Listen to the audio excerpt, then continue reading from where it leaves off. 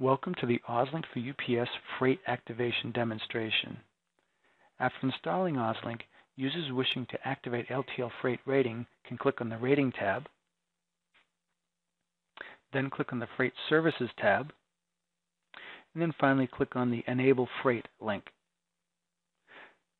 This will bring up a screen consisting of two setup steps. Step number 1 consists of answering two questions. Yes, I have a contract with UPS for LTL pricing, and no, I do not use ZAR Lite rates. I'll then click the Send Request button. This will send a message off to the UPS LTL Freight team, letting them know that you wish to view your negotiated rates for LTL. We can then move immediately to step number 2. We don't need to wait for a confirmation email. We recommend that you first click the instructions link,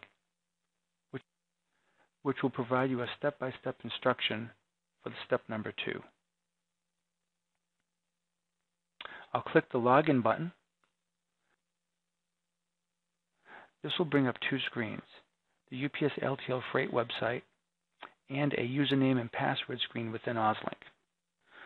To log into the LTL website, we simply click the User ID button,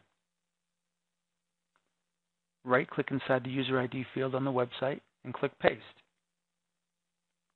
We'll click the Next button. We'll then be prompted to enter the password. We'll click the Copy Password button. We'll then right-click into the password field and click Paste. I'll now click the Login button.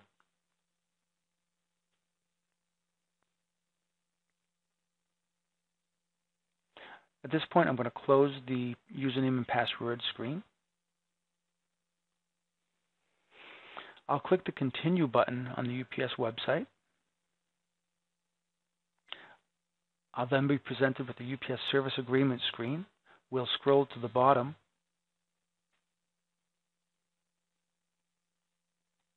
And we'll click the Accept button. The next screen would appear that we need to log into the LTL website again. Instead, we'll basically change nothing on the screen and just click Next.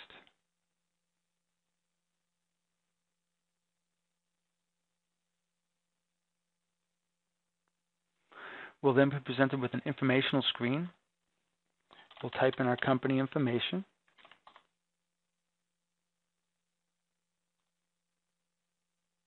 Any field that has a gold diamond beside of it is a required field and must be filled in.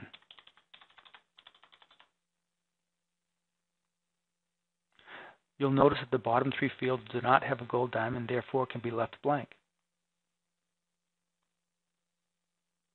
I'll click the Finish button. We'll then receive a screen that says, "Thank you for registering with my LTL Freight."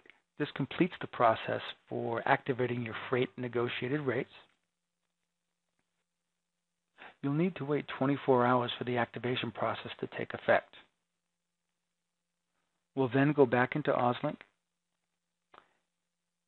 and we'll turn on the display buttons for the various freight services. If I have a ground with freight pricing contract, I'll also turn on the ground with freight pricing display option. This completes the setup process for activating LTL rates within OzLINK.